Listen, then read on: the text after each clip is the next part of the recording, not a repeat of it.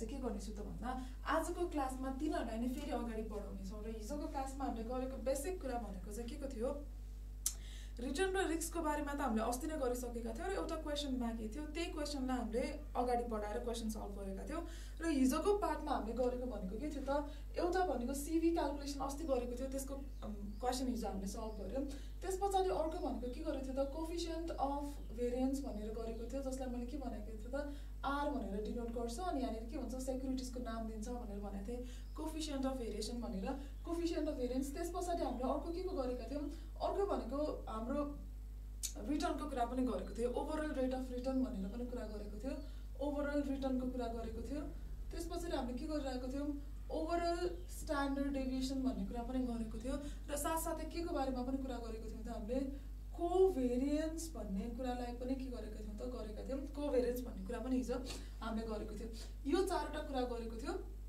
अब हामी के गर्छौँ यहीसँग रिलेटेड सर्टेन क्वेसन्सहरू रहेका छन् र तिनै क्वेसनहरूलाई हामी के गर्छौँ त सोलुसनको रूपमा चाहिँ गर्छौँ र हिजो मैले तपाईँलाई एउटा सानो पार्ट छोडिदिएको थिएँ जसमा के भनेको थियो त भन्दा त्यसको सोलुसन गर्न सक्नुहुन्छ भने गरेर लिएर आउनु भनेर भनेको थिएँ क्लासमा एउटा सानो गर्दा गर्दै हामीले छोडेको थियौँ त्यसलाई पनि हामीले के गर्न सक्छौँ कन्टिन्यू गर्न चाहिँ सक्छौँ एउटा सर्टेन डेटा दिएको थिएँ मैले सायद तपाईँलाई वेट भनेर दिएको थिएँ एउटा वेट थियो एउटाको नाम सेक्युरिटिज थियो वेट थियो रिटर्न भन्ने कुरा दिएको थियो सायद सेक्युरिटिज ए र सेक्युरिटिज बी भनेर दिएको थियो जस्तो लाग्छ मलाई 50% भनेर पनि दिएको थियो यो भनेको के हो 0.5 भन्ने थियो 0.5 भन्ने कुरा रहेको थियो रिटर्नमा मैले सायद 20% र 30% भनेर दिएको जस्तो लाग्छ है यो नै दिएको थिएँ जस्तो लाग्छ यसबाट अनि मैले के गरेको थिएँ RAB भनेर पनि कति दिएको छ 0.5 अथवा यति दिएको छ भनेर गरेको थियो जस्तो लाग्छ यही नै क्वेसन थियो जस्तो लाग्छ अब हामी के हेर्नुपर्ने हुन्छ त यसबाट चाहिँ हाम्रो ओभरअल स्ट्यान्डर्ड डेभिएसन के कस्तो रहेको छ त अथवा कसरी क्याल्कुलेसन गर्न सकिन्छ भनेर चाहिँ हिजो हामीले हेर्दै थियौँ जसमा मैले तपाईँहरूलाई दुईटा डिफ्रेन्ट फर्मुला लेखाइरहेको थिएँ त्यहाँसम्म तपाईँहरू सबैजनाले बुझ्नु भएको छ कि छैन पनि एकचोटि भनिदिनु है किनकि फेरि त्यहाँ बुझ्नु भएको छैन भने फेरि पछाडि गएर बुझ्नुपर्ने हुन्छ अगाडि पढिसकेको हुनसक्छ 10 र 20 थियो हो ओके सो मैले यहाँनिर राख्थेँ 10% त्यस पछाडि यहाँनिर राख्थेँ 20% है यही नै गरेको थिएँ ल अब यो भइसके पछाडि मैले के गर्नु पर्यो यसमा त ओभरअल स्ट्यान्डर्ड डेभिएसन क्याल्कुलेसन गर्नुपर्ने हुन्छ नि त अरू त हामी सबै क्याल्कुलेसन गरिसक्यो भनेपछि ओभरअल स्ट्यान्डर्ड डेभिएसन क्याल्कुलेसन गर्ने मलाई यसको भ्यालु पनि दिइसकेको छ भनेर भनेछ भने लेट्स क्याल्कुलेट है त अनि हामी अर्को क्वेसन पनि गर्छौँ हामी मजाले क्वेसनहरू चाहिँ क्लासमै प्र्याक्टिस गर्छौँ सो द्याट तपाईँहरूलाई घरमा गएर गर्न सजिलो हुन्छ अब मैले यसमा सिधा हिजो रिटर्न त हामीले क्याल्कुलेसन गरिसकेको थियो स्ट्यान्डर्ड डेभिएसन क्याल्कुलेसन गर्ने भन्ने थियो है नाउ स्ट्यान्डर्ड डेभिएसन SD भनेर पनि लेख्न पाइन्छ है तपाईँले सर्टकटमा लेख्न पाउनुहुन्छ जसलाई यसरी पनि डिनोट गरेको हुन्छ स्ट्यान्डर्ड डेभिएसनको क्याल्कुलेसन गर्ने हो भनेर ओभरअल स्ट्यान्डर्ड डेभिएसन क्याल्कुलेसन गर्नुपर्ने थियो सो मैले के गरेँ त यसको फर्मुला के थियो रुट ओभरमा थियो हो मेरो फर्मुला के थियो रुट ओभरमा भन्ने कुरा थियो जसमा मैले के क्याल्कुलेसन गर्नुपर्ने थियो weight of A standard deviation of A calculation गर्नुपर्ने थियो त्यसको के गर्नु पर्यो होल स्क्वायर गर्नु पर्यो सो पहिला फर्मुला लेखौँ है weight of A standard deviation of ए को होल स्क्वायर प्लस हो weight of be standard deviation of be को होल स्क्वायर मैले के भनेको थिएँ ए square plus 2AB plus be स्क्वायरको formula लगाउनु भयो भने पनि हुन्छ भनेर भनेको थिएँ जसमा मैले कसको प्रयोग गर्थेँ यो RAB भन्ने ठाउँको प्रयोग गर्थेँ यदि यो कोफिसियन्ट अफ कोरिलेसन अथवा कोरिलेसन कोफिसियन्ट भन्ने चिज युज नगरेको भए चाहिँ मैले के युज गर्थेँ कोभेरिएन्स भन्ने चिज पनि युज गर्न पाउँथेँ भनेर भनेको थिएँ हो सो अब मैले यहाँनिर के गरेँ प्लस के गर्नु यो गर्नु पर्यो 2 इन्टु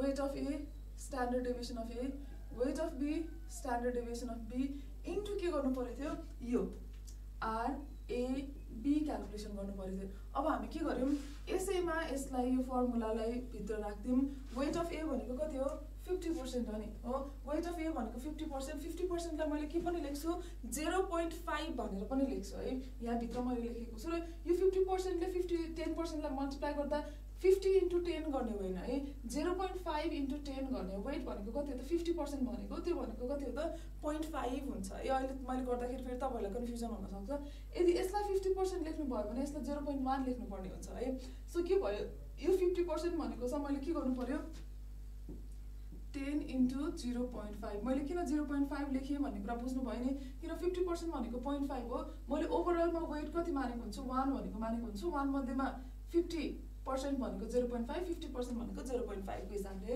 यसको whole square plus weight of b कति छ वेट अफ b भनेको 50% अनि मेरो रिटर्न कति छ 20% भनेपछि 20 into 0.5 गर्नु भए पनि भयो है सो 0.5 यसको पनि होल स्क्वायर गर्नु पर्यो अब 2 मल्टिप्लाई वेट अफ a भनेको कति हो 0.5 स्ट्यान्डर्ड डेभिएसन अफ a कति 10% इन्टु कति छ weight of b 0.5 into standard deviation of b 20 into correlation coefficient कति छ 0.5 अब मेरो के भयो त यो सबैलाई क्याल्कुलेसन गर्नुपर्ने भयो है हामी सर्ट एकदमै हाफ हाफ गर्दै गर्दै क्याल्कुलेसन गर्छौं 10 into 0.5 भनेको कति हुन्छ 5 हो 5 को स्क्वायर भयो प्लस 20 into 0.5 भनेको कति हो 10 को स्क्वायर भयो प्लस के गर्नु पर्यो 2 गर्नु पर्यो इन्टु 0.5 into 10 भनेको कति हो 5 हो फेरि के हो इन्टु 0.5 into 20 भनेको कति हो 10 हो इन्टु कति गर्नु भयो फेरि 0.5 गर्नु पर्ने भयो अब हेर्नु है 5 5 कति भयो 25 प्लस 10 10 कति भयो 100 भयो हो अब प्लस मसँग छ है 10 into 0.5 भनेको कति हो 5 हो 5 into 5 कति भयो 25 25 into 2 कति भयो 50 भयो मैले यहाँ 50 गरे भनेपछि कति आयो √175 आयो यो भनेको कति हुन्छ एकचोटी मलाई कसैले क्याल्कुलेट गर्यो भन्दिनु त यो भनेको कति हुन्छ 12 लगभग 13 देखि 14 को ग्यापमा हुन्छ जस्तो लाग्यो हो मलाई 13 देखि 14 को बीचमा पर्छ जस्तो लागेको छ हैन 12 र 13 को बीचमा हुन्छ 12 र 13 को बीचमा हैन 13 र 14 को बीचमा हुन्छ किनभने 13 को स्क्वायर भनेको 169 हुन्छ सो 14 मा पुग्दैन 13 point समथिङ आउनु पर्छ है 13 point समथिङ आउनु पर्छ कति आउँछ मलाई एकचोटी भन्दिनु है 13.1 नै आउँछ होला सायद 13.1 अथवा 13.0 समथिङ आउँछ है सो यही रेन्जमा आउँछ 13 point समथिङ आउँछ है त यो मेरो लागि के भयो त ओभरअल स्ट्यान्डर्ड डेभिएसन भन्ने कुरा भयो हो ओभरअल स्ट्यान्डर्ड डेभिएसन भन्ने कुरा हुन्छ अब म तपाईलाई थोरै अर्को कुरा भनिदिन्छु ओके 13.2 चाहिँ आयो ओके र 13.2 आउने रहेछ है 13.22% आयो र यो चाहिँ हाम्रो के भयो त ओभरअल स्ट्यान्डर्ड डेभिएसन भयो अब यसैबाट तपाईले खासमा ओभरअल रिटर्न पनि क्याल्कुलेसन गर्न सक्नुहुन्छ नि सर यो रिटर्न हैन यो स्ट्यान्डर्ड डेभिएसन हो है यो रिटर्न हैन है यो स्ट्यान्डर्ड डेभिएसन थियो है यो स्ट्यान्डर्ड डेभिएसन हो है यो रिटर्न हैन है मैले यहाँ गल्ती लेखे यहाँ रिटर्न लेखेको थियो यो रिटर्न हैन यो मेरो लागि के हो स्ट्यान्डर्ड डेभिएसन चाहिँ हो है यो मेरो स्ट्यान्डर्ड डेभिएसन अर्थात रिस्क चाहिँ हो है रिटर्न हैन है यहाँ रिस्क हुन्छ है रिटर्नले मल्टिप्लाई गर्ने हैन रिस्कले मल्टिप्लाई मलाई कसैले भन्नु पनि भएन अघि यो रिस्क हो है रिटर्न हैन रिस्क हुनुपर्छ है ल 13.28 सम्म हाम्रो यहाँनिर आयो सो हिजो हामीले गरेको बेसिक कुरा थियो अब यो स्ट्यान्डर्ड डेभिएसन जब हामीले यसरी ओभरअल स्ट्यान्डर्ड डेभिएसन क्याल्कुलेसन गरिराको हुन्थ्यो त्यो स्ट्यान्डर्ड डेभिएसन क्याल्कुलेसन गरिराख्दाखेरि हामीलाई के हुन्छ भने मैले हिजो के भनेको थिएँ तपाईलाई यो कोएफिसिएन्ट अफ कोरिलेसन भन्ने कुरा चाहिँ कहाँबाट पुग्छ भनेको थिएँ 0 देखि -1 देखि 0 अनि फेरि 1 मा जान्छ भनेर भनेको थिएँ सो -1 देखि कहाँसम्म जान्छ +1 सम्म जान्छ भनेको थिएँ नि हो -1 to +1 सम्म जान्छ भनेको थिएँ यो r है यो भनेको कोएफिसिएन्ट हो कोरिलेसन कोएफिसिएन्ट -1 to +1 सम्म जान्छ भन्थे यसलाई पर्फेक्टली नेगेटिभ कोरिलेसन भन्थे यसलाई पर्फेक्टली के भन्थे पोजिटिभ कोरिलेसन भनेर भन्थे हो यसलाई पर्फेक्टली नेगेटिभ पर्फेक्टली पोजिटिभ त्यो गर्दाखेरि यो फर्मुलामा के डिफरेन्स आउँछ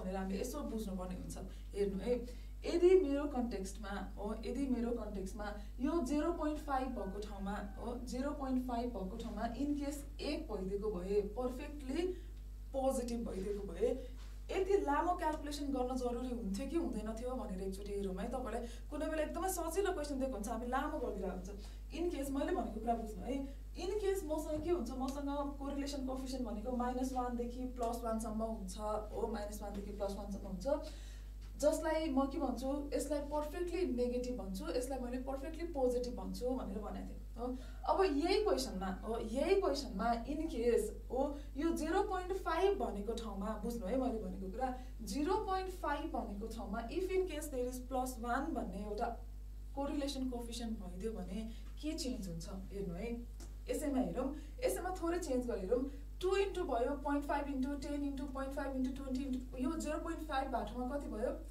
1 भयो नि हो के भयो यो 0.5 भएको ठाउँमा 1 भयो अब सिधा हेर्नु है सिधा हेर्नु यो फर्मुला कस्तो बनिन्छ भन्दा a square plus 2a square भयो प्लस 2ab हो 2ab प्लस b स्क्वायर भयो नि यो भन्नुको अर्थ के भयो त के हुन जान्छ हेर्नु यदि त्यहाँ 1 भइदिने हो भने के हुन जान्थ्यो यो मेरो लागि a भयो यो मेरो लागि के भयो b भयो a स्क्वायर हो प्लस 2a भनेको यो भनेको 10 इन्टु 0.5 है 2ab हो प्लस b स्क्वायर भन्ने भयो सो मेरो फर्मुला के बन्दै भन्दा a square plus 2ab plus b square बन्दै के सो a स्क्वायर प्लस के भयो b स्क्वायर प्लस 2ab भन्ने चीज बन्दै के हेर्नु हो यो भनेको के भयो त a square plus 2ab plus b square भनेको के हुन्छ a प्लस b को के हुन्छ होल स्क्वायर हुन्छ नि हो a प्लस b को होल स्क्वायर हुन्छ भनेपछि के भयो a plus b whole square भनेको a भनेको के हो a भनेको यो weight of a into standard deviation of a square भित्रको भनेको हैन यो भनेको के हो त यतिलाई भनेको यतिलाई चाहिँ a मानेको यतिलाई चाहिँ के गरेको b मानेको भनेपछि यो के हो यो 10 इन्टु 0.5 भनेको चीजलाई 1 भयो 20 इन्टु 0.5 भनेको चीजलाई मेरो के भयो b भयो भनेपछि a प्लस b को होल स्क्वायर भयो भन्नुको अर्थ के भयो a प्लस b हो नि यो र यो त क्यान्सल हुन्छ नि हो किनभने स्क्वायर रुट छ भने के हुन्छ क्यान्सल हुन्छ भनेपछि के आयो त मेरो लागि a प्लस b आयो यो भन्नुको अर्थ मैले सिधै के गर्न पाउने रहेछु भने यदि मेरो कन्टेक्स्टमा यो डाइरेक्टली 1 भन्ने चीज दिएको भए हो डाइरेक्टली पर्फेक्टली पोजिटिभ भन्ने चीज दिएको भए मैले के गर्नुपर्ने हुन्थ्यो यो जुन छ नि यो यसलाई सिधै के गर्न सक्दो रहेछु भन्दा यसलाई सिधै फर्मुलामा weight of a standard deviation of a plus weight of b standard deviation of b भनेर क्याल्कुलेसन गर्न पाउने रहेछु बुझ्नुभयो weight of a standard deviation of a plus weight of b standard deviation of b भनेर चाहिँ सिधै calculation गर्न पनि पाउने रहेछु यो भित्रको सबैभन्दा लामो फर्मुला नगरिकन जसरी हिजो हामीले के गरेको थियौं रिटर्नमा गरेका थियौं नि रिटर्नमा के गरेका थियौं return of a weight of a plus return of b weight of b भनेर गरेका थियौं नि यदि पर्फेक्टली पोजिटिभ यो 1 आइदिएको भए पर्फेक्टली पोजिटिभ भन्ने चीज 1 भएको भए मैले सिधै यो फर्मुला चाहिँ युज गर्न सक्ने रहेछु बुझ्नु भयो कि बुझ्नु भएन अब म यसलाई लेखाइदिन्छु यसलाई कसरी लेख्दिने भनेर बुझ्न सजिलो हुन्छ तर मैले यो भन्न खोजेको कुरा बुझ्नु भयो कि भएन यो किन यस्तो फर्मुलामा आयो भन्दाखेरि यदि यो 1 भइदियो भने हो इन केस पर्फेक्टली पोजिटिभ भन्ने चीज आइदियो भने मेरो सिनारियो के हुन्छ भनेर भनेको छ यस्तो हुन जान्छ बुझ्नु भयो कि बुझ्नु भएन कसैलाई कुनै कन्फ्युजन छ भने भनिहाल्नु है म क्लियरिफाई गर्दै हाल्छु यहाँ कसैले नबुझ्नु भएको अथवा के भएको छ भने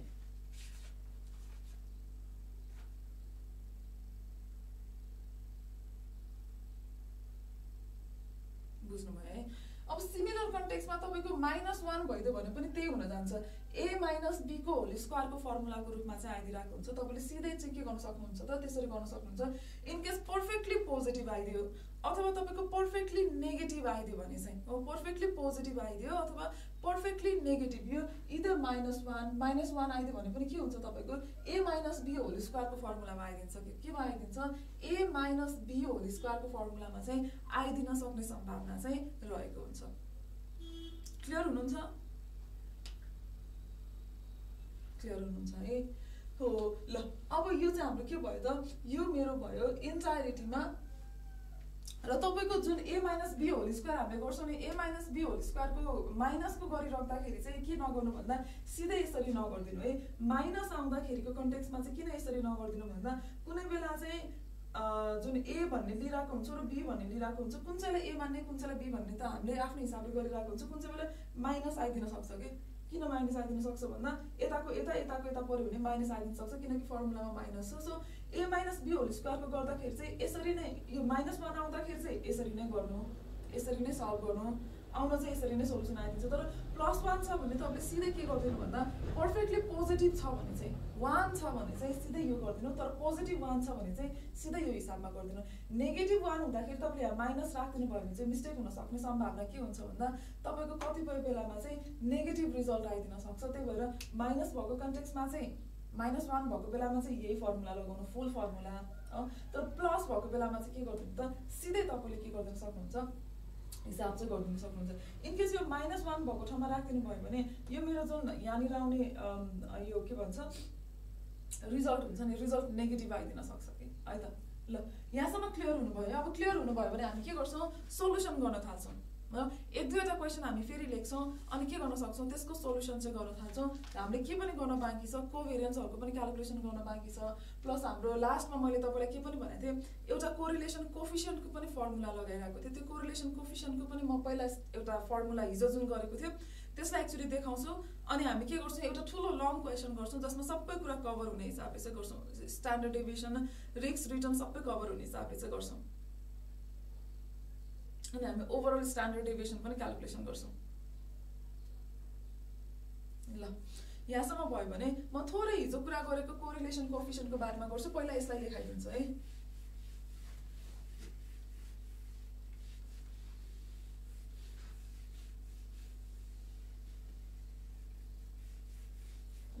तपाईँले यसलाई सर्ट नोटको रूपमा टिपेर राख्न सक्नुहुन्छ।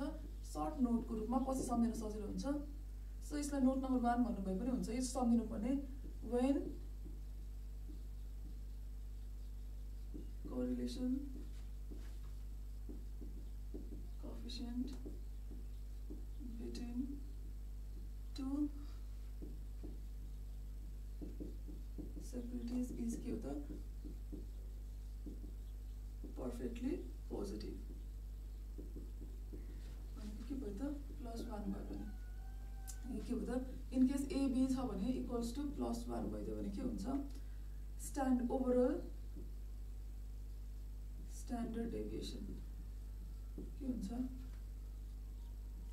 Weight of standard deviation of A plus weight of B standard deviation of B हुन्छ।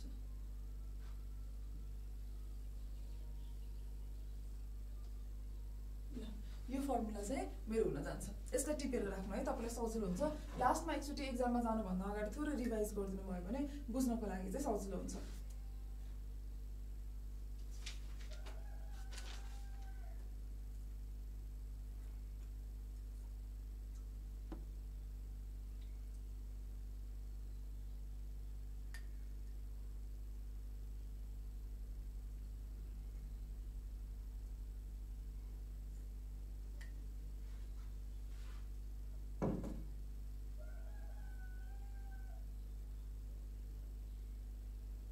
हेर्नु है, ए कन्टेक्स्टमा तपाईँको यदि यो -1 भएको भए थोरै एकचोटि इलाबोरेसन गरौँ। तपाईँहरूलाई कतिपय बेलामा के लाग्न सक्छ, प्लस आएको बेलामा सिधै प्लस गर्न मिल्ने रहेछ भने माइनस आएको बेलामा पनि त माइनस गर्न मिलिहाल्छ नि, किनभने फर्मुलाबाट त त्यही नै आउँछ भन्ने जस्तो लाग्छ। तर त्यो गर्ने बेलामा चाहिँ के हुन्छ, हाम्रो आन्सर गलत आइदिन सक्छ। जस्तै यो त पोजिटिभको कुरा भयो।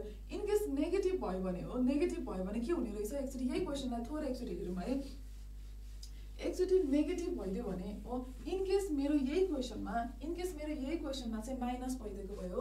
इन केस यही कन्टेक्स्टमा मेरो मानौँ के रहेछ त, RAB भन्ने कुरा चाहिँ -1 रहेछ हो, यही ठाउँमा हो -1 रहेछ भने अब मेरो के हुन्छ, ओभरअल स्ट्यान्डर्ड डेभिएसन क्यालकुलेसन गर्ने हो त। सो मैले फर्मुला राखिनँ है, फर्मुला नराखिकन गर्दाखेरि के गर्ने हो त भन्दा 10 × 0.5 को होल स्क्वायर प्लस के गर्ने हो 20 × 0.5 को होल स्क्वायर प्लस के गर्ने हो 2 × 10 × 0.5 इन्टु के गर्ने हो 20 × 0.5 इन्टु कति आएको थियो, यो -1 गर्ने हो नि, -1 गर्ने हो।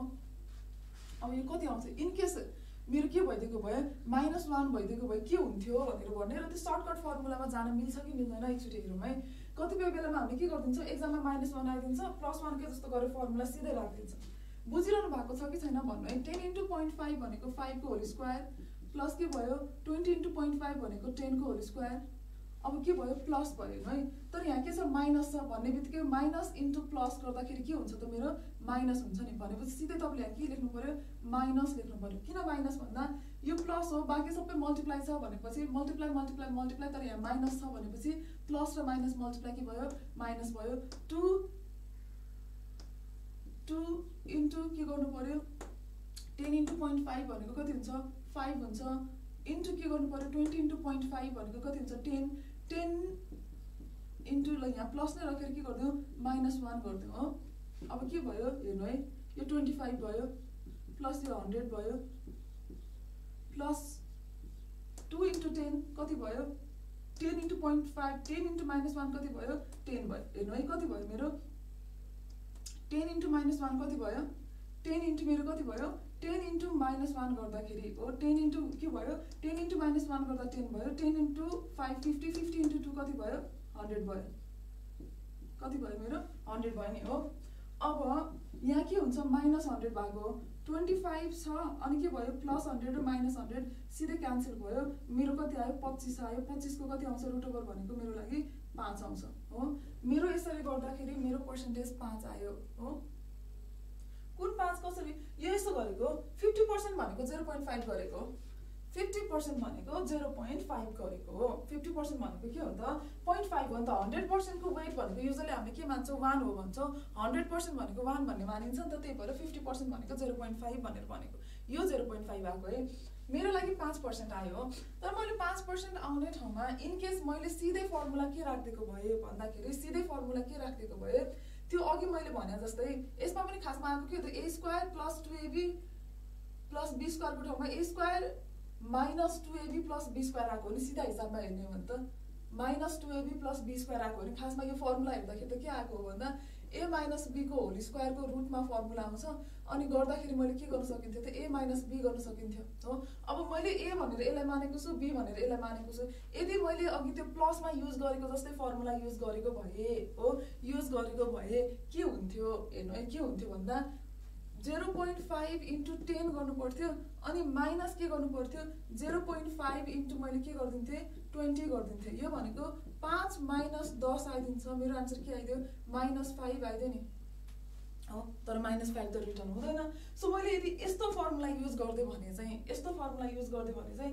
मेरो सम्भावना के हुन्छ यसरी माइनस आइदिन सक्छ मैले गर्न त सक्थे यो माइनस यो गर्न पनि सक्थे तर मैले a केलाई मानिराखेको हुन्छु मैले सिधै हिसाबमा हेर्दाखेरि मैले यसलाई a भन्दैको छ भने यसलाई a नै मानेर अगाडि बढिदिरहेको हुन्छु अनि मेरो आन्सर माइनस आइदिन सक्छ के गर्दाखेरि जब मैले यसरी माइनसमा दिएको बेलामा यो कोरिलेसन कोएफिसिएन्ट -1 दिएको बेलामा चाहिँ मैले यस्तो खालको डाइरेक्ट फर्मुला युज गर्न नमिल्ने रहेछ weight of a standard deviation of a - weight of b standard deviation of b formula use गर्न नमिल्ने रहेछ बुझ्नुभयो किन नमिल्ने रहेछ भन्दा यसरी क्याल्कुलेसन गरिराख्दाखेरि मेरो माइनसमा आन्सर आइदिन सक्छ र माइनसमा आन्सर आइदियो भने के हुन्छ मलाई त रङ आन्सर आयो जस्तो लाग्न थाल्छ नि त सो त्यो कन्टेक्स्ट नहुने भएको भएर मैले के गर्ने हो त भन्दा यो माइनसबाट आउने यदि कोरिलेसन कोएफिसिएन्ट -1 छ भने चाहिँ मैले के गर्नुपर्छ फुल फेज फर्मुला जुन छ नि मेरो लामो फर्मुला त्यही नै युज गर्ने तर यदि +1 आयो भने चाहिँ मैले सिधै अघि लेखाएको जुन फर्मुला थियो त्यो नै प्रयोग गर्ने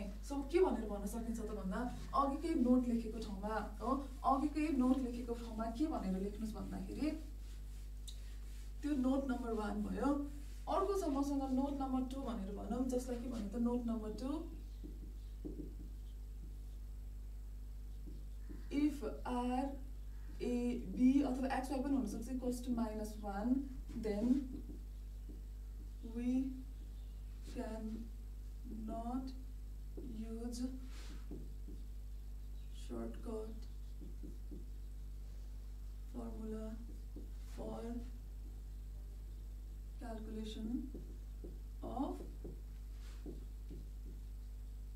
overall standard deviation प्रयोग गर्न मिल्दैन अर्थात् के भयो त overall standard deviation equals to weight of a standard deviation of a minus weight of b standard deviation of b जुन छ यो गर्न के पाइदैन त यसलाई यसो गर्नु अनि यतापट्टि साइडमा लगेर के गर्नु त भन्दा पाइदैन लेख्दिन अनि यसलाई यसरी क्रस पनि गर्दैन सो दैट के हुन्छ पछि सम्झिनको लागि सजिलो हुन्छ यस्तो गर्न पाइदैन भनेर भयो यसलाई क्रस गर्दिनु एक्जाममा के गर्नुहुन्छ तपाईले यति हेर्ने बित्तिकै अहिले क्लासमा पढेको कुरा ठ्याक्कै सम्झिनुहुन्छ सो क्लियर हुनुभयो यहाँसम्म क्लियर हुनुभयो भने थोरै कोरिलेसन कोएफिसिएन्टको कुरा गर्छौं अनि हामी आज फेरि क्वेशनहरु सल्भ गर्न चाहिँ सुरु गर्छौं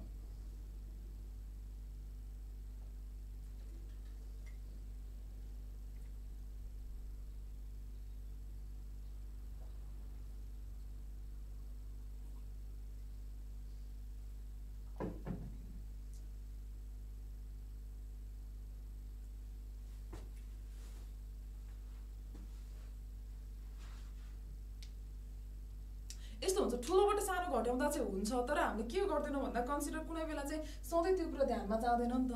त्यसरी गर्न चाहिँ पाउनुभयो, तपाईँले सिधै त्यसरी गर्न पाउनुभयो, तर हामीले सधैँभरि मैले तपाईँलाई सिधै त्यो फर्मुला लेखाइदिएँ भने, यसरी नबुझाइकन लेखाइदिएँ भने चाहिँ के गर्ने भन्दा तपाईँलाई कन्फ्युज हुन्छ कि ठुलोबाट सानो घटाउनु भयो भने त मिल्छ, ठुलोबाट सानो घटाउँदाखेरि फरक पर्दैन, तर ए र बी देखाइरहेको हुन्छ, हामीले त फर्मुला यही लेख्छौँ नि त, weight of A standard deviation of A minus weight of be standard deviation of be गर्छौँ, अनि हामी हतारमा के गरिदिन्छौँ, यसैमा माइनस गरिदिन्छौँ, अनि लास्टमा हामीलाई एन्सर नेगेटिभमा आइदिँदाखेरि चाहिँ किन आयो भन्ने हुन्छ, हाम्रो टाइम वेस्ट हुन्छ।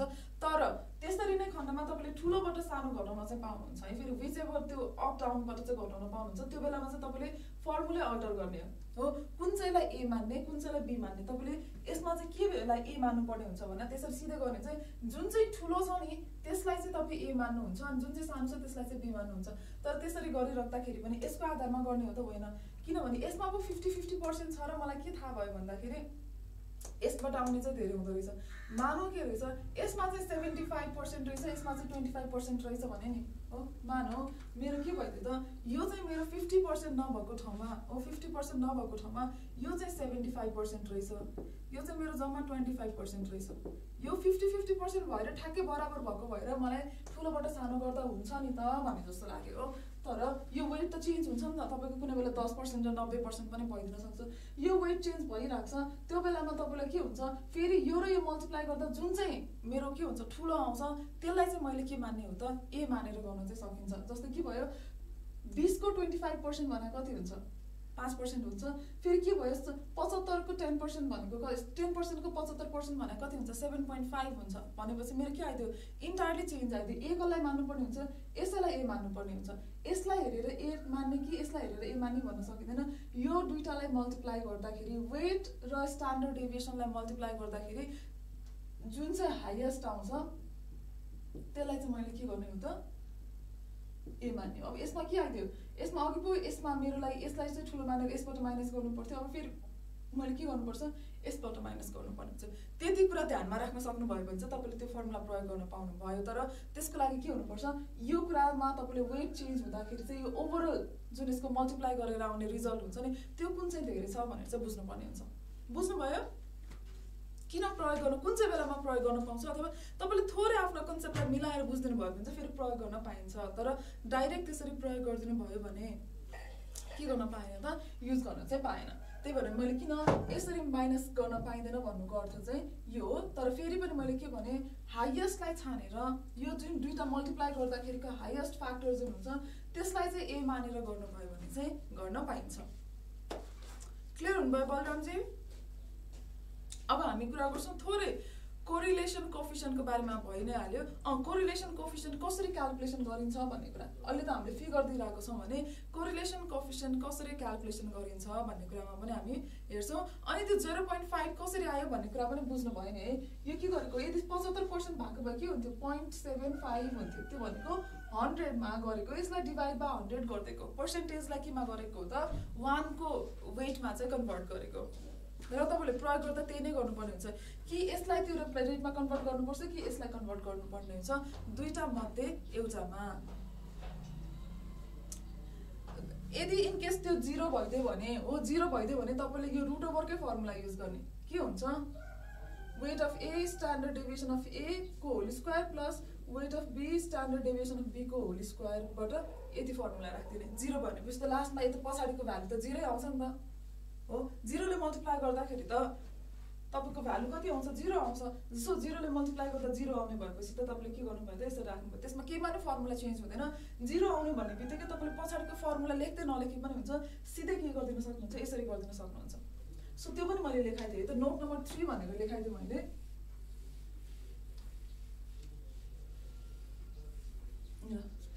मैले के भने यसलाई नोट नम्बर 3 भने, if RAB equals to 0, overall standard deviation के हुन्छ, weight of A standard deviation of A को whole square plus weight of B standard deviation of B को whole square।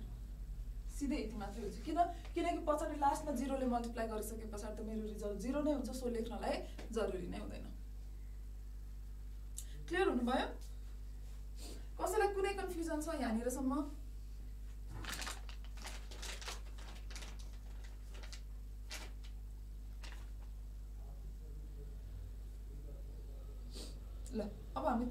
कोरिलेसन कोएफिसिएन्टको कुरा गर्छौँ अनि एउटा एन्टायर लङ क्वेसन गर्छौँ हामी फुल फेज हाम्रो स्ट्यान्डर्ड डेभिएसन वेटेड सबै आउने गरेर चाहिँ लङ क्वेसन गर्छौँ सो द्याट तपाईँलाई के हुन्छ प्र्याक्टिस हुन थाल्छ ल अब हामी थोरै कुरा गरौँ हिजो मैले कोरिलेसन कोएफिसिएन्ट भनेर भनिरहेको थिएँ हो कोरिलेसन कोएफिसिएन्ट भनेर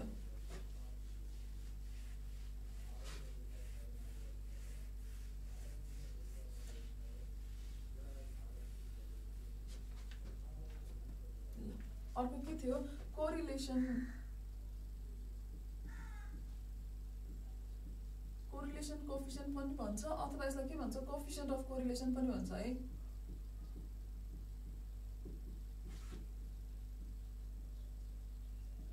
यो दुईटा मध्ये जे भन्दा पनि हुन्छ डिनोट गर्छ RAB/RXY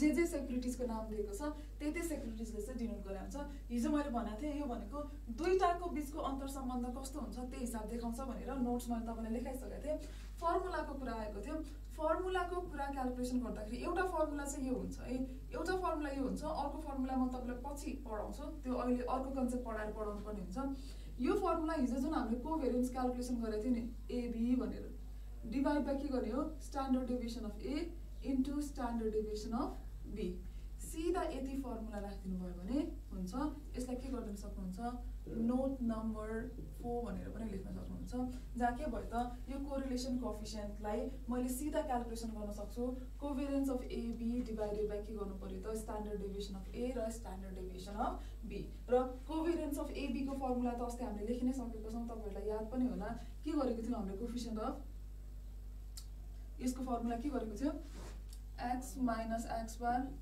y minus y bar divide by n गरेर के गरेको थियौ त यसको फर्मुला राखेको थियौ नि सो त्यही हिसाबले क्याल्कुलेसन चाहिँ गर्दै जाने हो है सो मेरो के भयो त यो चाहिँ मेरो लागि इन्टायरिटीमा एउटा फर्मुला भयो अब हामी के गर्छौं एउटा फुल फेज क्वेशन गर्छौं लामो क्वेशन फर्स्ट देखि तपाईको return calculation individual return calculation देखि लिएर चाहिँ टोटल एउटा क्वेशन चाहिँ सल्भ गर्छौं रेडी हुनुहुन्छ तपाईहरु सबैजना यहाँसम्म बुझ्नु भयो कि बुझ्नु भएन यहाँसम्म बुझ्नु भयो भने चाहिँ अब हामी फुल फेज क्वेशन चाहिँ गर्छौं एउटा इन्टायरिटीमा के कस्तो हुने रहेछ भनेर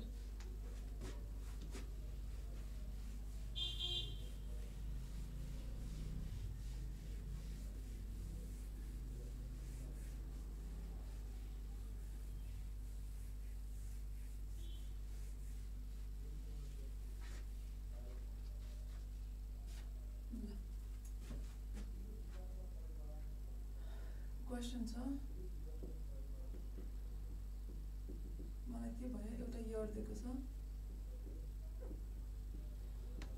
रिटर्न भनेर ए को दिएको छ अर्को दिएको छ मलाई के भनेर रिटर्न भनेर बी को दिएको छ ल 1 वर्ष 2 वर्ष 3 वर्ष 4 वर्ष 5 वर्षको दिएको छ हो मलाई के को रिटर्न दियो 1 2 3 4 5 वर्षको दियो मैले यसमा के गर्दै 10% 15% 20 10 15 20 25 र के गर्दै 30 गरेर गर्दै हो अनि अर्को मैले के गरे 5 10 15 20 र 25 गरेर गर्दै हो यो मैले तपाईले सजिलोको लागि यो क्याल्कुलेसन गरेको 5 को डिफरेन्समा अब मैले के भने calculate A return on securities this was study B risks on securities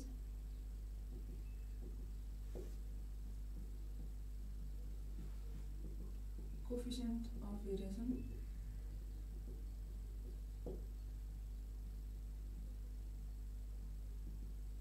covariance calculation के क्याल्कुलेसन गर्नु पर्यो हेर्नु है कोभेरियन्स क्याल्कुलेसन गर्नु पर्यो त्यसपछि ए नम्बरमा के पनि क्याल्कुलेसन गर्नु पर्यो भन्दाखेरि कोरिलेसन कोएफिसिएन्ट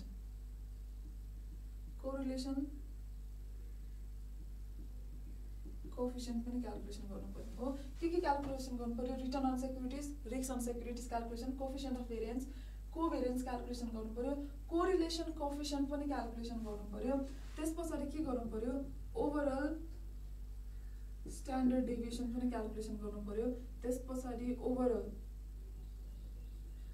रिटर्न भन्ने चीज पनि क्याल्कुलेसन गर्नु पर्यो जहाँ मलाई के दिएको छ त भन्दा where weight of A equals to कति दिएको छ 60%, weight of be equals to कति दिएको छ 40%। ल यो मेरो के दिएको छ अब हेर्नु है, मलाई क्वेसनमा के गरिदिएको छ एकचोटि सर हेरौँ है। मलाई दुईटा सेक्युरिटिज दिएको छ, सेक्युरिटिज ए भन्ने दिएको छ, एउटा सेक्युरिटिज बी भन्ने दिएको छ। यो के दिएको हो करेन्ट रिटर्न, यो के हो मेरो लागि गिभन रिटर्न, आजको दिनमा मलाई रिटर्न दिएको छ। अब यो रिटर्न क्याल्कुलेसन, यो रिटर्नबाट मैले के गर्नु पर्यो सेक्युरिटिजको रिटर्न कति हुन्छ भनेर क्याल्कुलेसन गर्नु पर्यो। त्यो भनेको के क्याल्कुलेसन गर्ने हो त भन्दा ए एक्स बार भनेर क्याल्कुलेसन गर्थ्यो नि, त्यो क्याल्कुलेसन गर्नु पर्यो यो दुईटै सेक्युरिटिजको। त्यस पछाडि यसको स्ट्यान्डर्ड डेभिएसन क्याल्कुलेसन गर्नु पर्यो, कोफिसिएन्ट अफ भेरिएन्स भनेर हामीले जुन सिभी क्याल्कुलेसन गर्थ्यौँ त्यो गर्नु पर्यो, फेरि सिओभी भन्ने कुरा पनि क्याल्कुलेसन गर्नु पर्यो। त्यस पछाडि यो सिओभी र यो रिस्कलाई युज गरेर कोरिलेसन कोफिसिएन्ट युज गर्नु पर्यो। कोरिलेसन कोफिसिएन्टलाई युज गरिसके पछाडि यो जुन स्ट्यान्डर्ड डेभिएसन आएको हुन्छ यो दुईटाको आएको स्ट्यान्डर्ड डेभिएसनको के गर्नु पर्यो ओभरअलमा स्ट्यान्डर्ड डेभिएसन क्याल्कुलेसन गर्नु पर्यो के को आधारमा यो कोरिलेसन कोफिसिएन्टलाई युज गरेर। र यो क्याल्कुलेसन गर्दा हामीले दुईटै फर्मुला लगाउँछौँ, एउटा कोरिलेसन कोफिसिएन्ट भएको वाला एउटा कोभेरियन्स भएको वाला फर्मुला लगाउँछौँ। त्यस पछाडि ओभरअल रिटर्न पनि क्याल्कुलेसन गर्छौँ, जहाँ मलाई के भनेको छ वेट अफ ए, यो इन्टायरिटीमा जब मलाई एउटा फाइनल एउटा रिटर्न आउँछ त्यो वेट अफ ए भन्ने सेक्युरिटिजको चाहिँ 60% वेट रहेछ, बी को चाहिँ 40% रहेछ। यो भनेको कति हो 0.6 हो भने यो भनेको कति हो 0.4 हो है, यो भनेको कति 0.6 र 0.4। अब हामी क्याल्कुलेसन सुरु गर्छौँ, यो सबैको कसरी क्याल्कुलेसन हुन्छ भनेर 1 बाइ 1 क्याल्कुलेसन गर्छौँ। योसम्म त हामीले सजिलरी नै क्याल्कुलेसन गरि नै राखेको छौँ, सो त्यही हिसाबमा क्याल्कुलेसन गरिहाल्यो।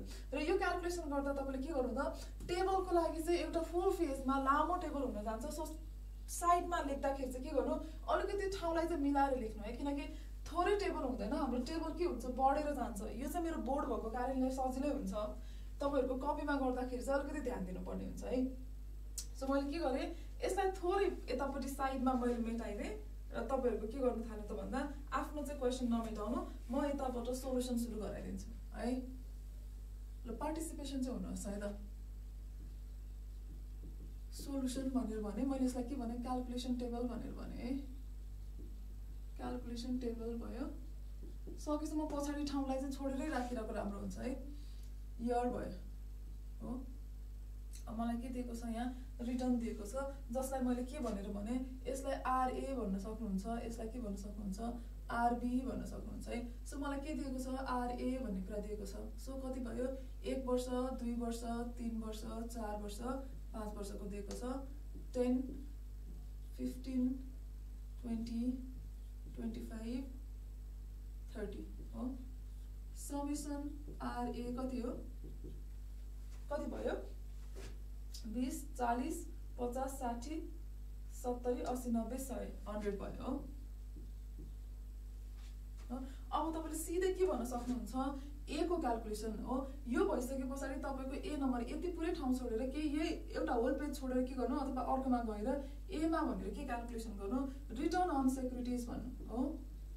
रिटर्न अन सेक्युरिटिज भनेर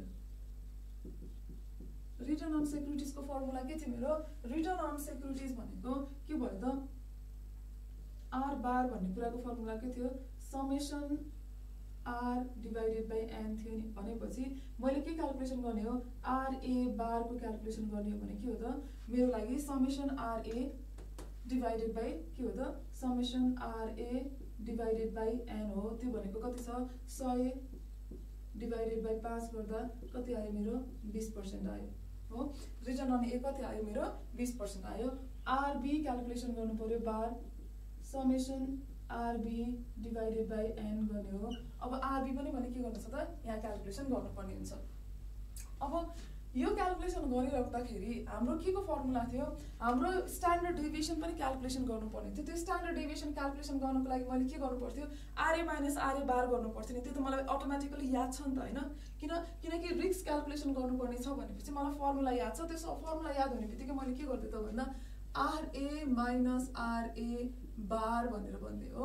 अब मैले एज युजल हिजो अस्ति के भनिरहेको थिएँ मैले यसलाई सर्टकटले डिनोट गर्छु जसलाई मैले ए भनेर डिनोट गरेँ भनिरहेको थिएँ, पछि क्याल्कुलेसन गर्न सजिलो हुन्छ है।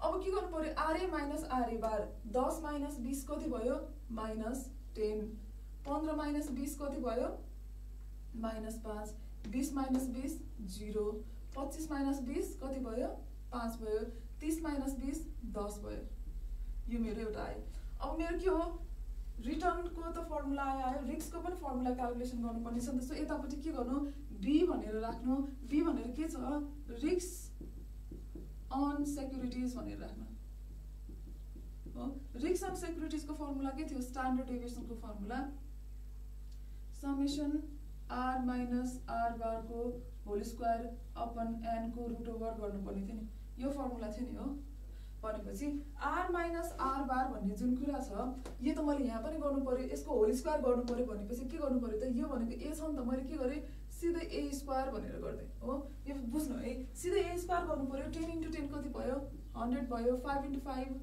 25 भयो यो 0 भयो यो 25 भयो यो के भयो 100 भयो भनेपछि यो के गरेको समेसन RA माइनस RA बार गर्दा मेरो कति आयो 100 250 आयो 250 आयो भनेपछि यो स्ट्यान्डर्ड डेभिएसन अफ A को फर्मुला मेरो लागि के भयो त root over summation RA minus RA बार को होल स्क्वायर डिवाइडेड बाइ के गर्ने थियो 5 गर्नुपर्ने थियो त्यो भनेको के हो त n हो n गर्नु पर्यो भनेपछि मेरो कति आयो रुट ओभर 250 डिवाइडेड बाइ कति हो 5 गर्नुपर्ने थियो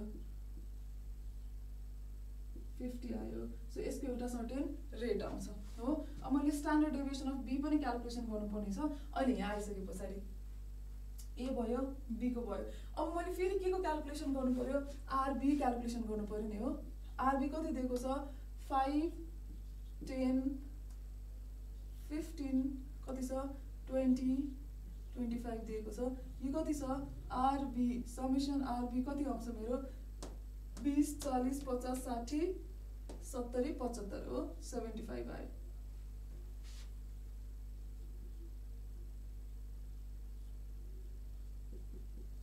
%% आयो हो अब मैले के गर्ने RB माइनस RB बार भनेको थिएँ यसलाई मैले केले डिनोट गरेँ स्मल b ले डिनोट गरेँ भनेपछि कति भयो 5 - 15 कति भयो -10 15 10 - 15 -5 15 - 15 0 20 माइनस कति आयो 15 5 आयो 25 - 15 10 आयो भनेपछि अब के गर्नु पर्यो मैले b स्क्वायर पनि गर्नु पर्यो 10 * 10 100 5 * 5 25 0 25 100 गर्नु पर्यो डिवाइड बाइ के गर्नु पर्यो त अब मेरो समेसन RB माइनस RB बार जुन आउँछ त्यो कति आयो त यो पनि मेरो 225 नै आएको छ हिजोको जस्तै आइदियो है हिजो पनि हाम्रो सायद 250 आइदिएको छ सिमिलर हिजोको जस्तै कन्टेक्स्ट आइदियो है ल अब यसमा पनि के हो यसको 15% हामीले दुईटा सोलुसन त सकाइसक्यौ यसमा कति आयो कति 7.07 भन्नु भएको छ है सो 7.07% आयो यसमा पनि सिमिलर त्यही फर्मुला हुन जान्छ समेसन RB माइनस RB बार को whole square divided by n गर्ने हो कति छ यो भनेको नि 250 डिवाइडेड बाइ 5 त्यो भनेको रुट ओभर 50 कति आयो 7.07% नै आयो दुईटा सोलुसन त अस्ति हामीले गरेकै वाला हो यहाँ हामीले सकायो त्यो पछाडीको टेबल अझै खाली राख्ने थर्डमा के भनेको छ मलाई coefficient of variance CV calculation गर्नु भनेर भनेको छ अब हामी क्याल्कुलेसन गर्छौं CV यो बी नम्बरसम्म सक्नु भयो तपाईहरुले यो हामीले अस्ति गरिरहेको क्वेशन्सहरु नै हो त्यही नै क्वेशन भन्दा पनि सिमिलर त्यही नै हो सो हामीले के गरिन मैले धेरै एक्सप्लेन गर्नु पर्दैन अब हामी जान्छौं थर्ड पार्टमा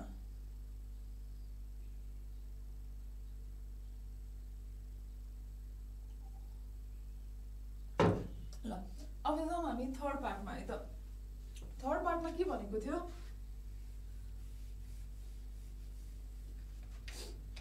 अब C मा के भनेको थियो हामीलाई C मा क्याल्कुलेसन गर्नु छ कोफिसिएन्ट अफ भेरिएन्स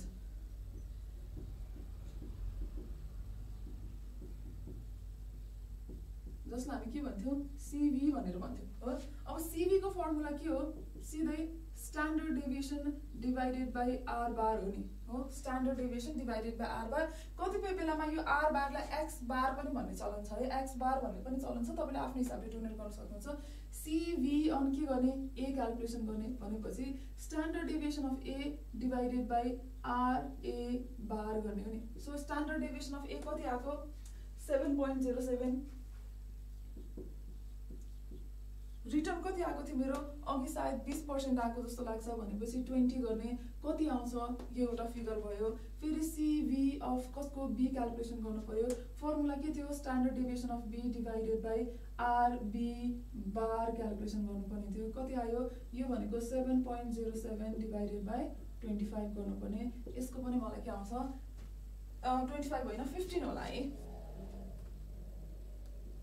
15 आउँछ हो यसको पनि मलाई एउटा के आउँछ त आन्सर आउँछ अब यो भन्दा पछाडी यो त हिजो नै गरिसकेको क्वेशन थियो यहाँसम्म हामीले लगातार गरिरहेको थियौ अब मसँग छ कोभेरियन्स क्याल्कुलेसन गर्ने भनेर हो कोभेरियन्स क्याल्कुलेसन गर्दाखेरि तपाईलाई याद छ होला हामीले के गर्नुपर्ने हुन्थ्यो दुईटा चिजलाई मल्टिप्लाई गर्नुपर्ने हुन्थ्यो नि एउटा यसलाई मल्टिप्लाई गर्थ्यो यसलाई मल्टिप्लाई गर्थ्यो यो सबैलाई सम टोटल गरेर चाहिँ के गर्थ्यौं त हामीले नेटमा चाहिँ कोभेरियन्स भनेर चाहिँ क्याल्कुलेसन गर्नुपर्ने हुन्थ्यो सो मसँग के छ अर्को वाला छ पार्ट क्याल्कुलेसन गर्नुपर्ने जसलाई म के भन्छु कोभेरियन्स भनेर भन्छु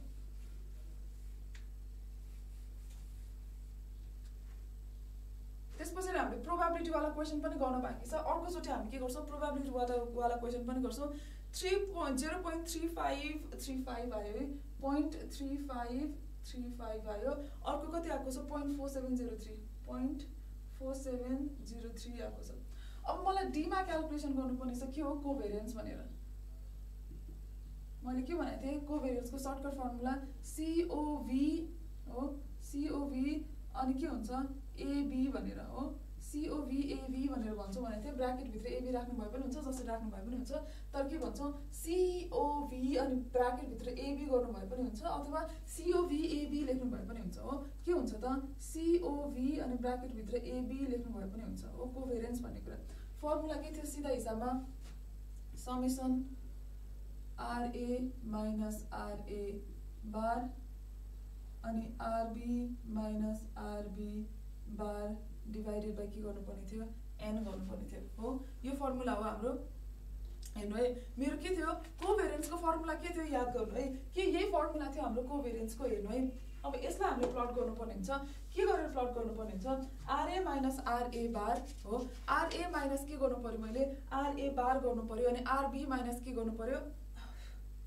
RB बार भनेर चाहिँ क्याल्कुलेसन गर्नु पर्यो अब हेर्नु है अब यसमा मैले के गर्ने मैले अघि नै यो सर्टकट लेख्नुको रिजन के थियो भन्दा RA माइनस RA बार भनेको के हो ए हो नि त हो ए इन्टु के गर्नु पर्यो RB माइनस RB बार भनेर चाहिँ B गर्दै हुन्छ के अब हिजो पनि हामीले गरेको थियौ A इन्टु B गर्दिनु भयो सिधै पुग्छ अब फुल लेख्नु पर्दैन 10 इन्टु 10 कति भयो 100 भयो हो माइनस माइनस के भयो प्लस भयो फेरि 5 इन्टु 5 के भयो 25 भयो किन माइनस माइनस प्लस भयो 0 इन्टु 0 0 भइहाल्यो 5 इन्टु 5 फेरि कति भयो 25 भयो फेरि कति छ 10 इन्टु 10 कति भयो 100 भयो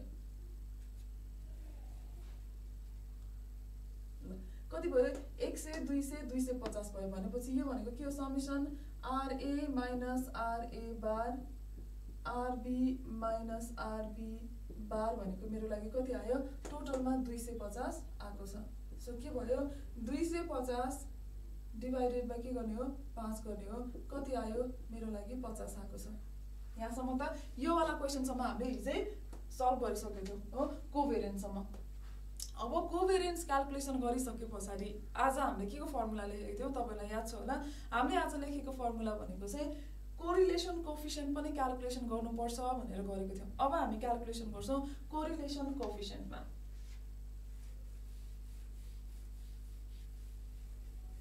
ल डी नम्बरमा भयो अब हामीसँग छ ई नम्बरमा के क्याल्कुलेसन गर्ने हो कोरिलेसन